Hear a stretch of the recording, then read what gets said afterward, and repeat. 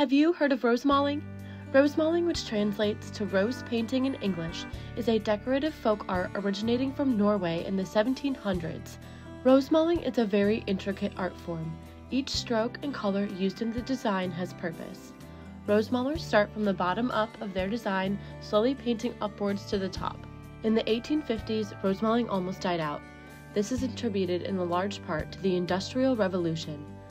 The Vesterheim Norwegian American Museum in Decorah, Iowa, brought Norwegian Rosemalers to the U.S. to help teach the art to the new generations.